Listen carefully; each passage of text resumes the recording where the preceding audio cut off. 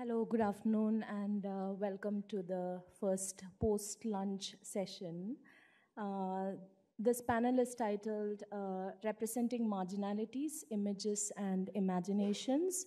And the papers that have been put together in this panel largely talk about questions and issues around representation of marginalities through different forms, narrative forms, as well as media forms. We have 3 papers today, and the speakers hopefully will demonstrate some of the people's perceptions on places and how materiality is shaped and how it links to issues of urbanization. Focusing on places such as Sonipat, which is now an emerging private education city located in the peripheries of the NCR region, to urban Mumbai, and finally to showing and demonstrating how urban marginality is represented in literary imagination through the works of Aman, Sethi, and Sonia, Faleiro. So we'll go in the order of the speakers listed here in the schedule. We'll start with Priyanka Mittal's paper. Priyanka is from Center for the Study of Developing Studies. Over to you, Priyanka. Hello, everyone. Good afternoon. I'm Priyanka Mittal, and I work with Lokniti at CSDS, Center for the Study of Developing Societies in Delhi. This presentation actually emerges from the ongoing fieldwork that I initially began almost 2 years ago as part of the TSF India project anchored here at IIHS. During this time, I worked closely with Professor Jyoti, Ruchira, and Chetan, all of whom are sitting here, and we have continued the fieldwork and reading sessions afterwards too. This presentation thus draws from my ethnographic engagement with the lives within a Delhi slum, especially those of children, to explore how these lives situated at the margins unfold in relation to the formal world of the city. This research is centered on a slum basti that has a mixed population of about 300 households. This is a JJ basti and is notified. It is one of the middle-class areas of Delhi that has government flats in it. This middle-class neighborhood colony of government servants is separated from the slum basti through a big wall. This wall hides the slum from the outside. The labyrinth of the streets and the entire world within the basti is not visible. The main entry to the slum is through the wall, which has an opening that takes you inside the basti. The entrance spokes itself into 3 different streets, which are divided along caste and religious lines. And the mobility of adults as well as children is strictly marked by these divisions. The slum is also marked by the strong stench of the drain that flows right through the middle of it and is visible through the homes. Despite marking the entire slum, it is the Dalit households that are identified with this drain. People living on the Nala side becomes a term that is used for these households. I will not get into discussing the detailed occupational profile of the inhabitants, but broadly, men primarily work as cleaners, guards, drivers, or construction laborers, and women work as house helps, cooks, cleaners in parlors and malls, etc. While the work is located in the slum, it mainly focuses on the children of the Dalit community, most of whom go to the nearby state-run school. On a raised platform between the Barat Ghar, that is the community center, and the public toilet, we have developed a learning center, the picture of which I am showing here. So this raised platform is the learning center where we help children with reading and writing and also engage in interviews with them and the adult members of the community. So on one side of this learning center is the Barat Ghar, the community center, which is generally closed. And then on the other side is the toilet, public toilet construction. Okay, so contrary to the widely perceived assumption that social divisions and hierarchies become less stringent in urbanized environments, which are particularly characterized by the ideas of modernity, progress, and meritocracy, there is a growing recognition that in the urban landscape, the experience of exclusion and marginality gets manifested in multifaceted forms as various social axes of class, caste, gender, religion, ethnicity intersect.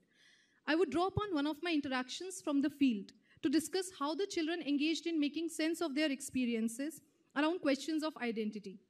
On one of the days when it somehow came up that I belong to Haryana, Sumit, a boy of 17 years of age, said that Sapna Chaudhary, who is a popular Haryanvi dancer, also belongs to Haryana. At this, a girl of 12 or 13 years, Angel, asked my fieldwork partner if he also belonged to Haryana, To which he replied that he belongs from Uttar Pradesh.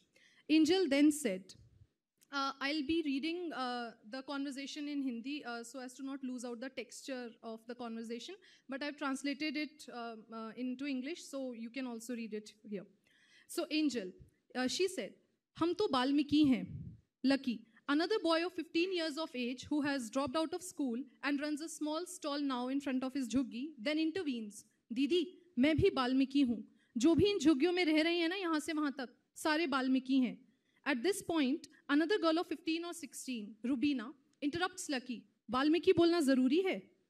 Sumit then fondly tells me, दीदी आपको पता है मैं ना हर रोज मंदिर जाता हूँ और व्रत भी करता हूँ और सुबह शाम पूजा भी. This is followed by the arrival of another boy, prince of about 14 or 15 years of age, who with an air of superiority says, दीदी हम चौहान हैं, सबसे ज़्यादा बड़े इंसान. हमारी मैम बोल रही थी कि चौहान की इज्जत बहुत ज़्यादा होती है. मैम ये भी कह रही थी कि चौहान ना बहुत ज़्यादा वो होते हैं. To which I asked, क्या? Prince's sister, Angel then said, बड़ी जाति के. Prince continued, हाँ बड़ी जाति के और ना बहुत ऊंचे खानदान के भी. बहुत ज़्यादा इज्जत की जाती है चौहानों की. One thus finds a constant negotiation with caste among these children as they try to affirm their caste identity but also dissociate with it at the same time. In one of the other instances, Simran, a girl of 16 years of age who lives in this neighborhood with her maternal aunt due to some conflicts with her own parents, expressed one day, देखो दीदी, अपनी पढ़ाई पूरी करके, मेहनत करके, काम पे लगना ज़रूरी है. अब पढ़ाई नहीं करेंगे तो पैसा कहाँ से लाएंगे? पैसा पढ़ाई करके नौकरी करने में और बिना पढ़ाई की नौकरी करने में अंतर है. अगर हम थोड़े पढ़े लिखे होंगे तो हमारी इज्जत होएगी. अब हम गंवार रहेंगे तो दुनिया तो कहेगी ना, ए चल जा बर्तन मांज. इज्जत कहाँ होती है उसमें? At this prince continued, भाई जो लोग पढ़ना जानते हैं उनकी ही इज्जत होती है बस.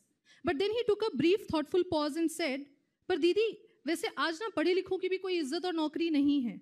मेरे एक सौतेले चाचा हैं, वो 12वीं पास हैं, पर उनको कोई काम पे नहीं रख रहा और अब वो बेलदारी का काम करते हैं.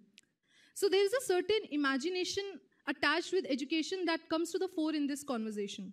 One can find Simran invoking the promise of education to possibly shift her from the illegitimate, invalid, inferior zone of the margins, as reflected in her usage of the words gamar, bartan manj, bina padhai ki naukri, to the respectful, rational world of the city, reflected in words like izzat, padhai karke naukri karna. So on one hand exists an aspiration of social mobility and right to the city, but on the other hand also exists a disillusionment with this promise, as was reflected in what Prince said. I will now discuss how, while trying to find some kind of belongingness with the city, the child and adults of the Basti have also internalized the dominant middle class sensibilities through which they are seen by the city. This gets reflected in what Lucky said to me while two other boys were fighting. दीदी आप ना बुरा मत मानना, पर इस झुग्गी में कोई भी शरीफ नहीं है. ये ना कहीं भी जाते हैं तो अपनी झुग्गी झोपड़ी वाली हरकतें जरूर दिखाते हैं. गाली बकना, मारना पीटना, पैसे मांगना हाय हाय करके, बस यही सब आता है इन्हें. Similarly, Ravi, a middle-aged man who maintains a nearby public toilet, which I talked about earlier, he talked to us regarding his children. Madam, मैं इनको बदलना चाहता हूँ. मैं चाहता हूँ कि ये पढ़े लिखे दिखाई दे. कोई मुझे देख के ये नहीं कह सकता कि मैं स्कूल नहीं गया. मैं इंग्लिश भी बोल लेता हूँ, लेकिन इनको ऐसे ही गंदा बन के रहना है. मैं इन्हें समझा समझा के थक गया. One can clearly see Ravi's desperation to seek proximity with what looks valued in the accepted codes of visual appearance, like looking clean, educated, English speaking, so as to gain legitimacy in his desire of not being seen as a nuisance, but rather a rightful ally in the process of city making in Delhi. As Ghertner argues, sensory codes of appearance or aesthetics as a dominant political sensibility has gained traction in the modern times so as to order and discipline the urban population. Thus, the attempts of inhabitants of the Basti to partake in this process of city making involve desperately distancing themselves from those images that are associated with their own symbolic realm in the popular consciousness, and seeking closeness and familiarity with those images that represent the clean, beautiful, and orderly world of the legitimate members of the city. I'll share a few instances from my fieldwork to dwell on this line of thought. Lucky was once telling me about his aunt's wedding. दीदी, मेरी अंजू बुआ की शादी के time पे हमने भंडारा भी किया था गरीब बच्चों के लिए. ये पास वाला मंदिर है ना, वहीं पे. In one of the other instances, he was talking about a girl who got kidnapped from under the flyover, which is just adjacent to this basti. दीदी, आपको पता है यहाँ पुल के नीचे से 3 साल की एक लड़की किडनैप हो गई. वो पुल के नीचे घूम रही थी. एक बाइक वाला आया, उसने लड़की को बुलाया कि चीज़ दूंगा. अब आपको तो पता ही है कि रैन बसेरे के छोटे बच्चे कैसे होते हैं चीज़ वीज़ के चक्कर में. तो वो चली गई बाइक वाले के पास. आज तक नहीं मिली दीदी वो. अब हमें क्या पता उसे काट कूट के उससे भीख मंगवा रहे हो.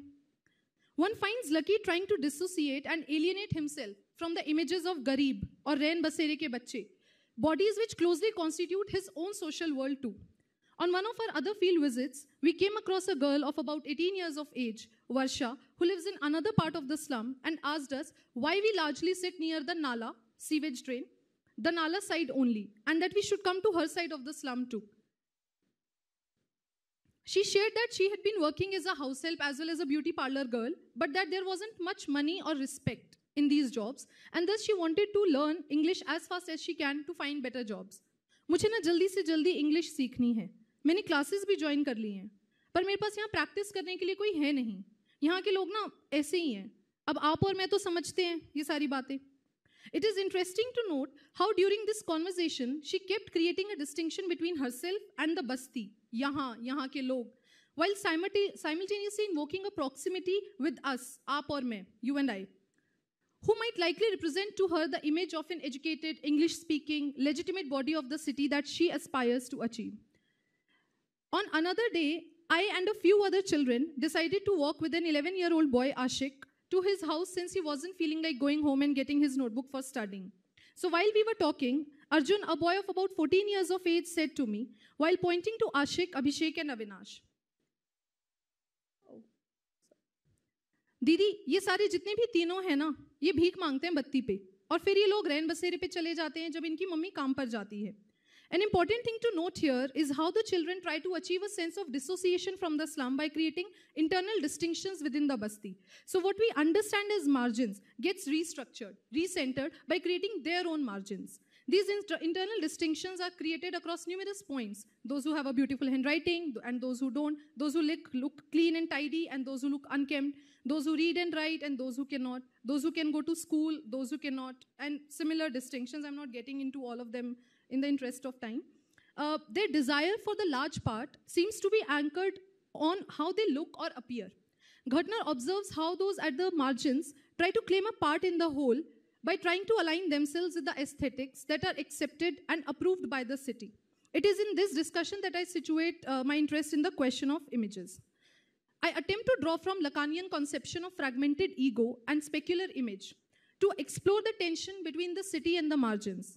In his essay on the mirror stage, Lacan articulates how the inner and outer worlds of human beings never correspond completely, and thus we need certain images to mediate through reality. These specular images are situated in our imaginary realm, and which help us navigate through our fundamental fragmentation. And thus trying to formulate how a specular image always exists for the margins too. For example, the image of a world-class city, or that of an educated, English-speaking body. I'm reminded of when Lucky expressed his desire to visit my house and see where I live. Or when Khushbu, who studies in 8th grade, said to me, मुझे आपके जैसा बनना है. I'm just winding up. मुझे आपके जैसा बनना है. आपके जैसी English बोलनी है. I want to become like you, speak English like you. But how a symbolic framework, a grammar rooted in reality, does not exist for the margins to achieve or go closer to those images. The world of the basti does not have any symbolic framework to achieve a belongingness with the city, as a result of which it gets trapped in merely image-based identifications. As a result, these image-based identifications become an empty or diffused signifier. In such a discourse, perhaps the interaction of margins with the city then becomes an interaction through images. How do we think through this question? What can these images show to us about the aesthetic turn that governmentality has taken? Thank you. Thank you, Priyanka. Thank you for that paper, which was rich in anecdotes as well as theorization of the image through Lacan. Let's move to the second presentation, which is on how short-form content app transformed the shape of Mumbai's Marine Drive by Apoorv Shandilya from Manipal University. Thank you, Ms. Sagar. Thank you, Ms. Mittal, for your presentation. I must admit, I both wish I was at the conference and got the chance to actually make a presentation for this. While I have neither one of those two things, I must admit the motivation behind the actual paper itself emerged from my first visit to Mumbai earlier last year in January when my dad moved to the very end of Mumbai, which is at Nariman Point, right? Uh, in my arrival there, I realized that my literature degree and an absence of formal education in urban design or any urban planning at all revealed things that I'd simply never observed. I was unfamiliar with the rules of Mumbai. Why is it that autos and buses, among other forms of transportation, are not allowed beyond a certain point? Beyond the ceiling, particularly, where the point for buses and autos stop and only cabs and cars and personal vehicles are allowed, there is a peculiar reason that the state itself provides us. At the end, there are three particular categories that come into the play in terms of why is it that this particular distinction between the spaces in South Bombay exists. For me, these three categories that got revealed after research were, well, personal wealth, accessibility, and geographical territory. Of course, words that don't need any explanation, but have a lot of nuance behind them, particularly that which comes with accessibility. With South Bombay, particularly Marine Drive, which is the question that my paper poses to what it means to own public spaces in Mumbai, has only two ways of access. One is a private vehicle that allows you to come visit the Marine Drive, and the other is the public local transportation. Of course, Churchgate Station, which is the one that is the closest to Marine Drive, allows for open free access, which is fairly cheap to all of Mumbai. However, a simple point of distinction there becomes the amount of wealth that you own on a personal level. Without that wealth, you do not have access to those parts of Mumbai that don't allow any other kinds of movement. In the absence of the kind of movement that is restricted due to the way that urban spaces in South Mumbai is constructed, my paper was an exploration or is an exploration of what resulted in this new built environment within South Bombay. Well, one, first of all, was an imitation or a desire to imitate the cities of the West. In imitating New York, in imitating Paris, South Bombay led a wide connections of urban growth in terms of the fact that apartments and other forms of construction now removed artifacts or places that represent the aesthetics of a city. Unlike even cities like Bombay or Calcutta or Madras, which have all had inherent architectural distinction when compared to almost any other city in the world, Mumbai's architecture is, well, nothing. And while I understand that when I say the aesthetics of Mumbai itself is nothing, it might create a lot of irony, but my own paper talks about the aesthetics of Mumbai being the same as the aesthetics of the rich. In saying, and what I define as aesthetics of the rich, I speak about primarily two things. One, as you sit in a space and occupy a space like the Marine Drive, on your east, you see the Arabian Sea, an empty, vast space that's inaccessible to just about each one of us. On the other hand, you see large, well-constructed buildings far too inaccessible to anyone but the uber rich, or the hotels that simply will not allow you entry for the kind of clothes that you wear and the way that you try to enter them. This particular distinction is also marked significantly well and defined particularly well in literature that has defined what Bombay has looked like. My earliest own reading of this was Gregory David Roberts' Shantaram. But Shantaram defines Bombay as a space that's defined by the people who live in Bombay and not the architecture itself. The chawls that Robert lives in while he's in Mumbai from his visit to, not from his visit, but from his time in Australia, he defines Mumbai as being defined by those who live in the chawls. This is not a relationship that's constructed out of even kinship, but simply the spaces that the chawls force you in. In limited space beyond the south of Bombay, in the suburbs, Bombay then gets defined by those who live in Bombay, not the space itself, not the actual architecture, not the chawls, not the taller buildings, not the expensive aesthetics of the rich. However, in more recent work, what Bombay has emerged out as, what Bombay has definitely emerged as, is a very clear distinction between what is public and what is private. However, in this modern depiction of what Bombay should look like and what Bombay is now, what Bombay does look like, urban spaces, particularly urban public spaces, have removed all forms of artifacts that represent Bombay as a city with its own distinct, let's say, flair, and replaced it with what I call non-places, or what these or past literatures already coined as non-places, places that very distinctly are made for a singular group that is well defined by its own community. These self-serving groups then have created liminal spaces, or have inadvertently created liminal spaces that belong not only to the ones who have made it or have constructed it, but distinctly separate those who cannot own access to it or cannot access it even in its physical limitations. Towards the later half of my own research behind what is it that defines public spaces in Mumbai, and particularly in South Mumbai, uh, I noticed the changes. There's also a lot of research, obviously, on modern, extremely modern work in terms of architecture in South Bombay, in terms of how the coastal road itself has been envisioned, as well as the Atal bridge that got inaugurated yesterday. What has happened is that even new developing architecture within the space of Bombay allows for more and more private ownership of these spaces, and much less ownership of a public space that belongs to everybody, that belongs to not just those who live in this limited 3 kilometer radius, but far beyond the suburbs, to as far as Thane, which then get to access a space like Marine Drive only over the weekends. Now, when I say that those who live beyond the limitations of South Bombay get to access Marine Drive over the weekend, this is not a clear distinction that was one of interest to me. Instead, what was of interest to me is when people do access a space like this, you access it as a spectator without having ownership of any private space within this part of Bombay. You are a voyeur. You either can view the sea on your east or towards the west, which is the aesthetic of the rich. In absence of either, you do not and do not get to become a participant of this actual space itself, simply a viewer.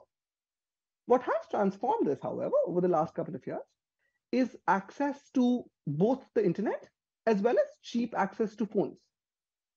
In making devices and mediums like phones, as well as things like Instagram, TikTok, Moj, other smaller apps that replicated TikTok after it got banned in India, what has happened is it has allowed a new medium for those who don't have private ownership of South Bombay to have a new kind of ownership of the Marine Drive. This ownership is driven by very simply the direction and the production of content that these apps allow you to produce and consume on these spaces. Through the consumption and the direction of these content, these spaces suddenly now allow you to not just view and spectate those who own what is South Bombay, but instead become a participant of the same culture, of the cultural phenomenon that Marine Drive earlier, or Marine Drive has, or the cultural phenomenon that Marine Drive is building around it. In saying that, in the change that happens in the belonging of what this space and who owns this space, what is also a result of this is those who otherwise owned access to this limited public space now cannot claim ownership of the space anymore as something that inherently belongs to a singular oneness community or a singular community. Instead, it has opened up, at least the apps themselves have opened up a public space like the Marine Drive to everybody, allowing access through a medium that's otherwise not meant for, well, third spaces particularly, or public spaces like the Marine Drive. At the end, my actual research itself is simply a study of how is it that popular culture itself and the dissemination as well as consumption of popular culture has transformed how we view the actual space of the marine drive, and not so much the transformation of the space itself, but simply changing marine drive into an artifact through the medium of apps like TikTok, Moj, and Instagram Reels. Thank you. Thank you, Apoorv. Fantastic. And thank you for showing us the stark transformation of Mumbai's aesthetics into that of the imagination of the rich. So over to the next paper by Marianne Hillion. The paper is titled Visibilising Marginalised Lives in Delhi and Mumbai Through Literary Nonfiction, the case of Aman, Sethi and Sonia Faleiro. Hello everyone, I'm Marianne from the University of Strasbourg in France. And so thank you very much for having me. I'm very happy to present this work in progress here and to have your feedback, hopefully. So this paper looks at the ways in which literary nonfiction in English represents social and spatial marginalization in urban India. Let me start with telling you briefly where I speak from. I look at urban space in India through the lens of literature, fiction and nonfiction.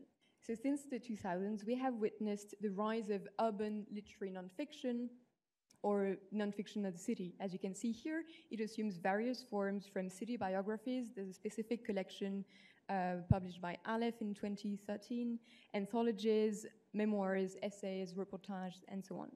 Some of these books focus on the urban experience of the middle class or of the elite, often from the perspective of foreign returned writers, such as Rana Dasgupta's Capital, about Delhi, or Amit Chaudhary's Kolkata. Others, a number of them actually, are drawn to the working class or to the majority of precarious urban dwellers who are often erased from other narratives and from public space altogether. So you have a few examples here. This paper focuses on Sonia Faleiro's Beautiful Thing and on Aman Sethi's A Free Man, both published in 2010. There are two literary reportages written by journalists in English, which explore the everyday life of one city dweller. So Aman Sethi tries to understand the daily life and work of Mohammed Ashraf, a Bihari construction worker living in the streets of Sadar Bazaar in North Delhi. He started living there after the destruction of his settlements on the Yamuna riverbank in 2004, which was part of a wide slum clearance campaign, which is well known to social scientists here. Sonia Faleiro, on the other hand, charts the path of Leela, a bar dancer, a 19-year-old woman from Meerut who fights her way through the dance bar line in Mumbai. She lives and works in Mira Road. She's quite successful in the dance bar line until the 2005 Bombay Police Act, which banned bar dancing in Mumbai, deprived her of livelihood. Then she takes shelter in a working class settlement and probably moves to Dubai, even though this is quite uncertain. Now, while Sonia Faleiro thinks of her book as a political intervention in the aftermath of this ban, it's not the case of Aman Sethi, and I can give you more detail about that a bit later. So although they address different sociological profiles in terms of gender, in terms of income, both writers explore urban precarity. And I think this term captures the insecure livelihood of these people, but also their uncertain place in the city. The fact that their lives are vulnerable both to state violence and market violence. Now, the history of the term precarity is quite long, and I won't dwell on that because of time limits, but I borrow it from a researcher called Om Prakash Dwivedi, who used it in a South Asian context. Now, these two books address urban precarity in a very specific way. They map urban precarity through a very narrow scope, at the scale of the neighborhood, at the scale of the individual, right? They do not explore the city overall, but have, a very particular use of scale. They also share a similar restrained tone, staying away from pathos or tragedy. Now, there are many pitfalls or dangers in aesthetic, in ethical and political terms when non-precarious writers, for lack of a better word, represent urban precarity. In this case, we're talking about English-speaking middle-class journalists who address an Indian readership, but also global readership, because these books have been published in India and then in the UK and the US. So one of these pitfalls is, so you have a list here, the term slumming has been used by Rangini Srinivasan with regards to Suketu Mehta's maximum city, but you can also talk about poverty spectatorship or objectification, class ethnocentrism. One of these pitfalls is the hero-victim binary. My point in this paper is to show that these two narratives manage to escape these traps, and in particular, the hero-victim binary, through the hybrid form they come up with. I think this echoes the conversations we've had for today's about researchers' approach of marginalities, and I think in that sense, literary text can also perhaps shed light on the methods of social sciences. The questions I'm asking here is, what are the literary strategies these writers develop to engage with the question of urban precarity, and what are the effects of this hybrid form, and in particular of this individual focus that they develop? So because of time limits, I'll just give a brief overview of 4 main arguments of this paper, and I'll give a few examples, but I would happily give more detail in the Q&A, and I would also happily circulate the text in which the examples are fully examined. So my first argument is that these writers use a hybrid narrative form to foreground their protagonist's agency. They use both ethnographic narrative methods and novelistic methods.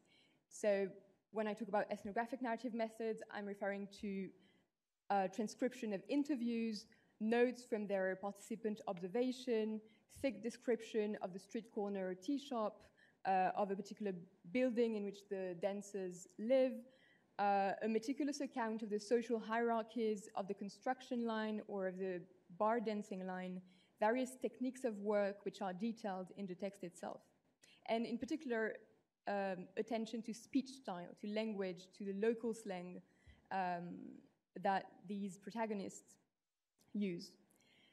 They also use novelistic method, for instance, writing scenes from the characters' past that they have not witnessed, that the writers have not witnessed, through an internal viewpoint, giving access to the individual's psyche, right? And this overlap between a factual and a fictional regimes, I think, helps them be as close as possible to the protagonist's own perception of themselves, and to express the way they make sense of their own condition. So I'll just give you a quick example here about the novelistic or fictional narrative methods that Aman Sethi uses in A Free Man. In this case, and I'll let you read the excerpt, Ashraf is late for work. He missed a day of work in Mumbai where he works as a butcher, and he's running to the butcher's shop, worried about his boss's response. And as you can see here, the writer uses free indirect speech. It's an interior monologue. It's almost like a stream of consciousness, expressing the sensations of the characters, his panic, mixing Hindi fragments in this English text. This scene in the book is not contextualized. There's no explanation about the origins of this scene. It reads like fiction. And I think that this crossing of the boundary between, fact and fiction gives intensity to the narrative. It also allows the reader to empathize with the laborer and to give the protagonist own reconstructed, of course, perception of events. I think what is prominent in the protagonist narratives of themselves, whether that of the construction worker or of the bar dancer, is the idea of agency and of independence. Both of them articulate a discourse about their own socio-economic condition that is pervaded by the ideal of independence. Leela, in the case of Sonia Faleiro's narrative, is portrayed as a fearless individual. The text underlines her fearlessness, her determination, and she insists on the sense of autonomy that she derives from working and from earning her own money. She also insists on the power she has over customers, and it also impacts the way she perceives her own body. I think, yes. She explains to the reporter, to the writer, every life has its benefits.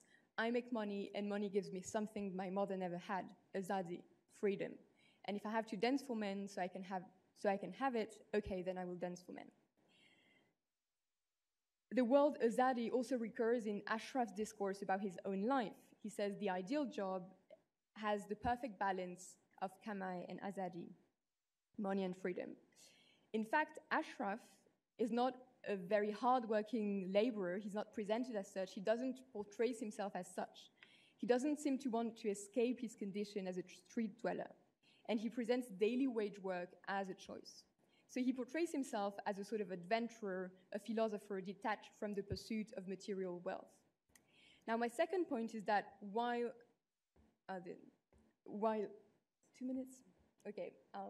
My second point is that while these narratives underline the protagonist's agency and autonomy, they do not downplay the domination processes that partly shape the contours of this autonomy. They uncover the protagonist's vulnerability and the structural inequalities that shape their autonomy. So the two texts expose the rigged economic competition at work in urban India, but they do so in distinct ways. So just to summarize this point, I will just say that on the one hand, Ashraf is portrayed as someone who's detached from the pursuit of material wealth, and at the same time, there's opting out of the race for economic success is not represented as some form of idealism, but as a pragmatic resignation to an uneven power balance.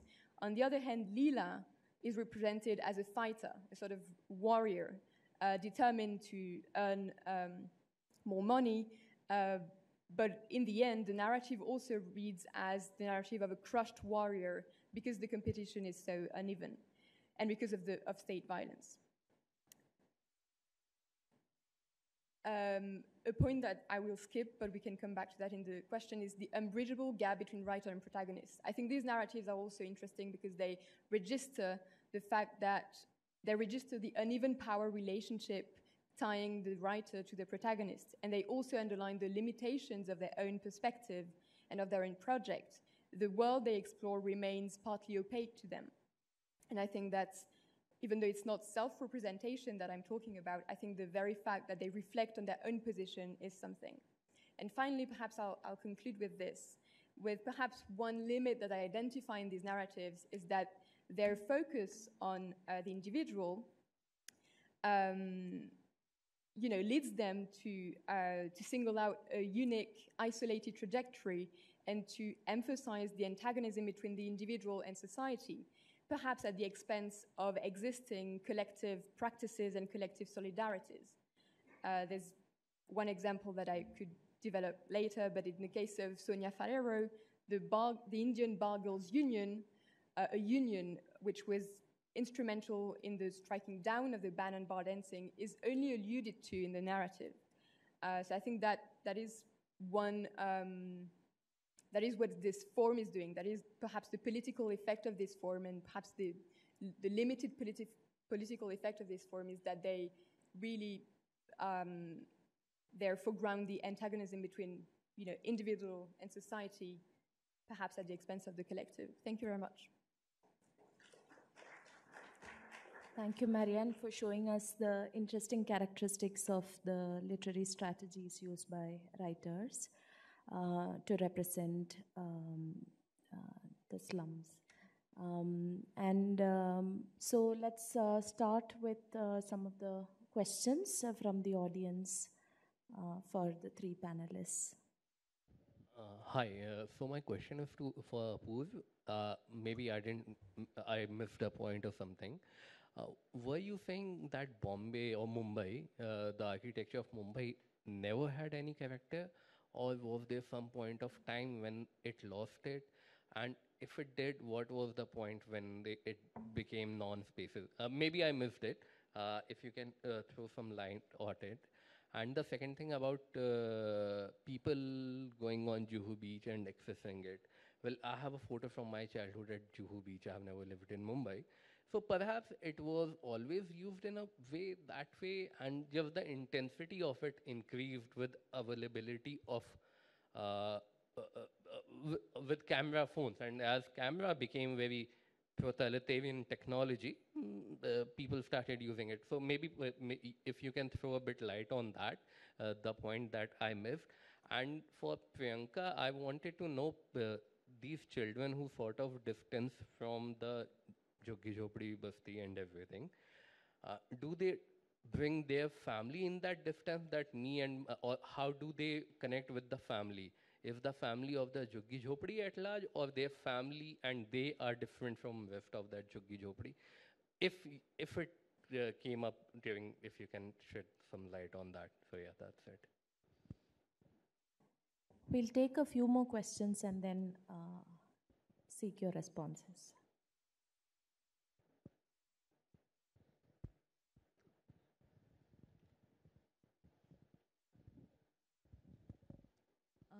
Hi. So my question is to Marianne. I was just interested in how you selected the books that you, sought to. I felt like I'm not familiar with any of this literature. I basically don't have any life after PhD, evidently, but there was something very spatially similar also in the places that they occupied. Both your protagonists. So I was wondering, how did you select these books? Like, did you have also some idea of the kind of spatiality that produces marginality, for example? Or maybe some other literary trend? Just not a very fully formed question, but yeah, something along those lines.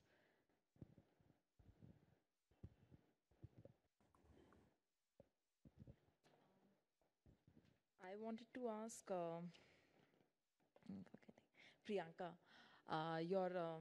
so you were referring to Ghatna's text. Could you tell which one and why looking at aesthetics?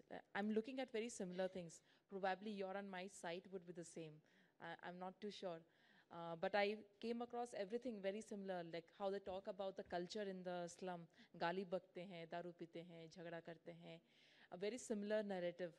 And a narrative of upward mobility where they value the fact that you are English speaking and education, but how it still doesn't work for them.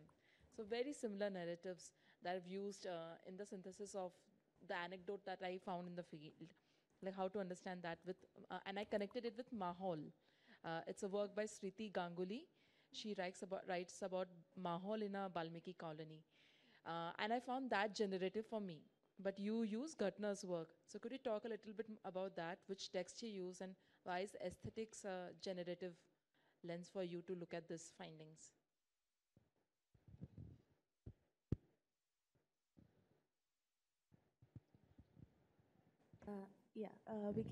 Priyanka, perhaps you can go first. Yeah, can someone take the question and just formulate my thoughts? Right. Apoorv, do you want to start with your responses? Sure. Because there are two questions, I'll just go one by one. I didn't catch the gentleman's name, but to answer the question about Bombay's architecture or Bombay's distinct architecture, I think it's on me. I never meant that Bombay has never ever had a distinct form of architecture that's uniquely its own. That's not the point of the paper, and that's certainly not the point I'm trying to make, because fundamentally I'm not somebody who's super familiar with the history of Mumbai's architecture particularly. However, I will strongly ascertain the fact that when I speak about non-places in particular, and about the fact that this transformation of Bombay space into non-places, uh, let's talk only about South Bombay in particular, right? In that limited space, the um, the movement of the crowd or the movement of people itself that has moved away from, let's say, the Gateway of India and the port area back to how the Marine Drive has been constructed, right? Um, it's the actual Marine Drive itself that I'm posing a question to and calling a non-place, only because in a space that already has extremely limited public space, if the large landscape that I've created in South Bombay is simply an empty space that looks at the sea and looks at the buildings on this side, who is it serving? And in my research, or at least as a finding of my research, I believe it simply is serving the same purpose as parks that belong to individual communities living in gated communities. And that's exactly what Nariman Point and Marine Drive in its entirety is serving for those who belong and own South Bombay. And that's also the reason why I'm calling Marine Drive a non-place. In its absence, in the absence of any other way of occupying or claiming ownership. It doesn't allow you to claim ownership in any other way but that, which is why it's termed as a non-place. The second bit about Juhu, I will say two things. One, I did not want to look at all of Bombay, particularly for the same reason. Second, if I only speak about the space that I was talking about, which is that Manimin Drive, which is a promenade worth for 3 kilometers, um, in just that space itself, while I completely agree with you about the fact that access has never been denied to anybody in Mumbai. However, it's the ownership bit that I'm putting out as a new, as a transformation, not as a result of only TikTok, but because of its dissemination, because of the number of people who then become a participant in the dissemination and the production of such content, thus transforming the Marine Drive into an artifact of cultural production and dissemination, which is also the reason why when I speak of Nariman Point changing or Marine Drive changing, I don't mean that, oh, those who own South Bombay, and I say the word own with a lot of seriousness, because I don't believe that crowd disappears. Only the fact that the ownership then becomes a very clear binary. When you have on weekends or on holidays, when those who have and can access, or quite literally can access, a space like Nariman Point, the medium of TikTok, the medium of Moj allows you to claim ownership. But on days when they're not there, the ownership goes back, and the ownership goes back to those who privately own South Bombay.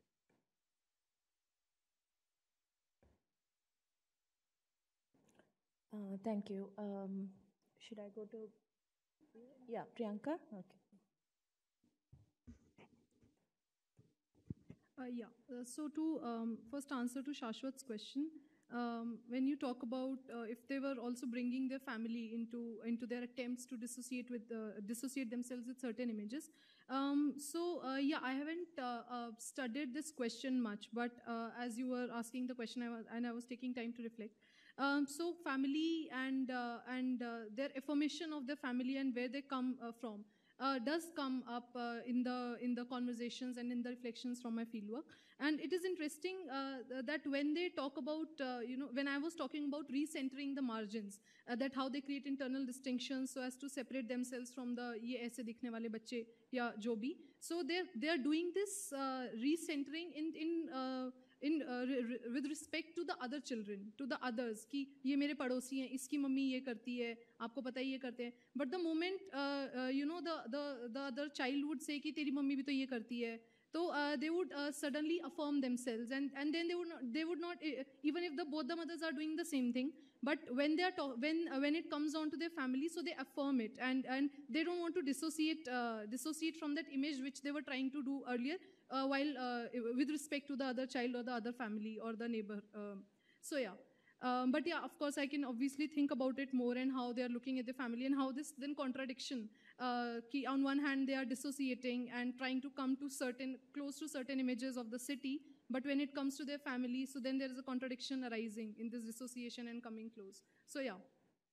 And so ma'am, Sriti Ganguly, I have not read her work, but I met her in one of the conferences and she talked about this idea of mahal in that. I have used Ghartner's, the seminar work that you were talking to Richa ma'am yesterday about the rule by aesthetics, and I primarily dwelled on the first chapter, and it's very coincident. No, I would not say coincidental, but it just fell into place. When I was reading the text, I was going to the field and I was reading psychoanalysis with Chetan sir. So all of these things just started coming together and striking me. For example, in the conversation when I was writing my field notes, so there was an emphasis on, मुझे आपके जैसा दिखना है. They don't say कि मुझे आपके जितना पढ़ना है या मुझे ये करना है. They say कि मुझे आपके जैसा दिखना है, आपके जैसे English बोलनी है. So there has been कि गंदे दिखते हैं मैम आप इनके साथ मत बैठो दूर होके बैठो और ना आप भी गंदे हो जाओगे ऐसे ही दिखते हैं. So there has been an emphasis on दिखना, on the lookness, on the appearance. So this was so I was struggling with this question that what is this obsession with how they look. And then when I read this essay of Lacan, The Mirror Stage, in that he talks about it in a different context. That the idea of an empty signifier. There is a signifier. There is a signifier. If this is a pen, this signifies something. But when we say कि world class city या फिर educated person, so they have a signifier, but they don't exactly know what an educated person exactly means. When they say कि handwriting, I have to have a beautiful handwriting. And it is of secondary importance if they can also read what they are writing. It is enough if they can copy it, from some other text beautifully. So if they can read fluently, even if they don't understand what they're exactly reading. So they're trying to chase the signifiers without really developing a symbolic framework to also absorb or to also situate in their symbolic realm the signified of that being chased signifier. So that is why I called it empty signifier. So this is so when I was reading Lacan and this idea of empty signifier and this fragmentation that exists in our cells, and then I try to situate it in the context of margins, that there must be some fragmentation that they experience in their everyday lives. They might not have the symbolic language to articulate it, but there is a certain fragmentation, and that is why they have an emphasis on how they look. So they are getting trapped in certain image-based identifications. They might not have a real symbolic realm. They might not exactly know कि मुझे masters करना है, मुझे exactly ये बनना है. They have certain images कि doctor बनना है, मुझे ये करना है. So they're trapped in those image-based identifications because they don't have a medium to translate it into their symbolic realm. So there's no particular reason why I chose Ghartner work. Only it just started coming together for me, and it's a question I'm still struggling with. So it's not a fully formed idea, but I'm just trying to situate this image and the specular image, fragmented ego conception of Lacan to understand how we can also look at the tension that exists between the state and the margins. So yeah.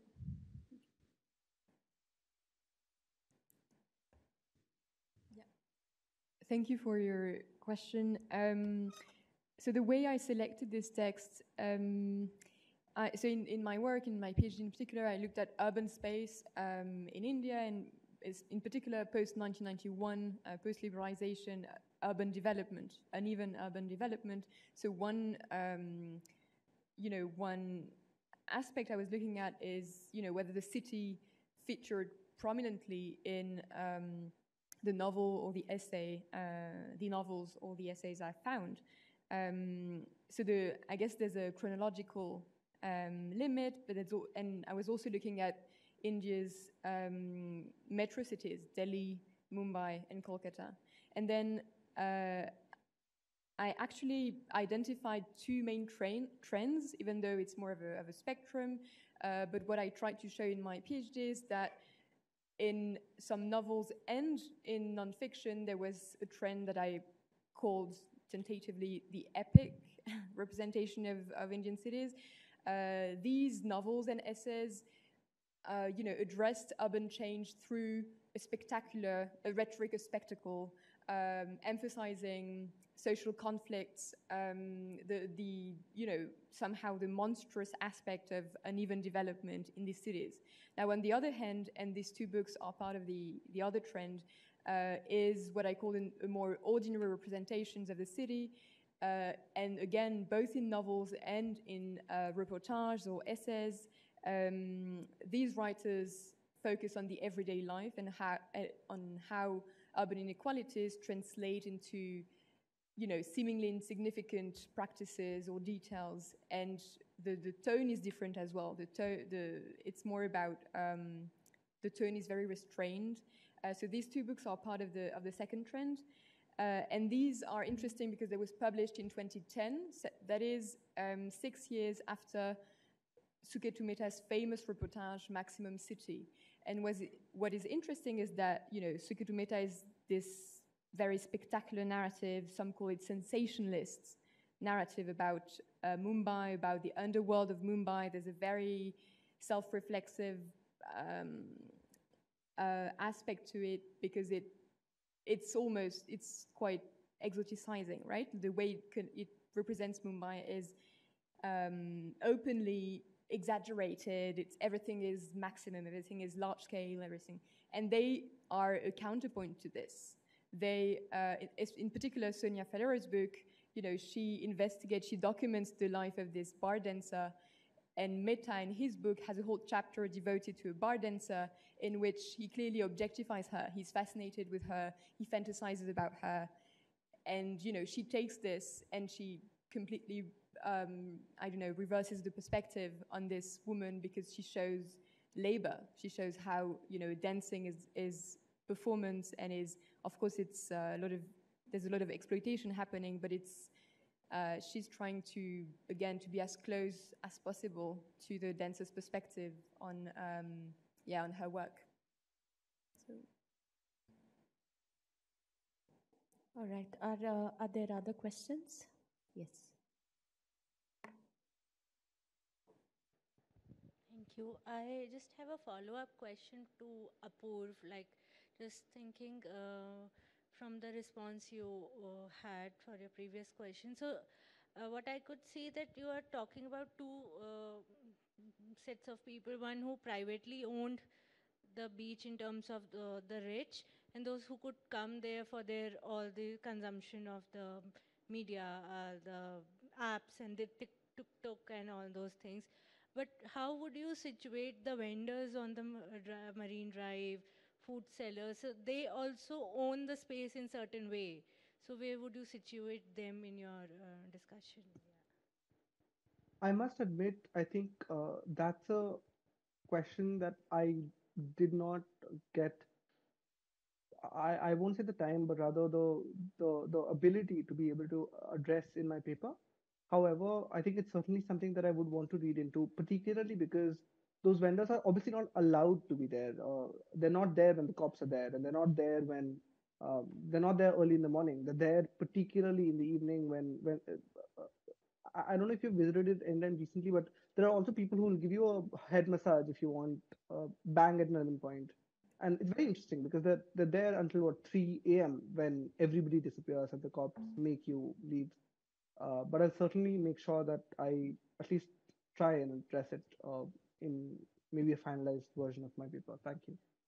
Okay, so if there are no other questions, we can conclude this panel. Thank you so much, panelists, and wish you the best.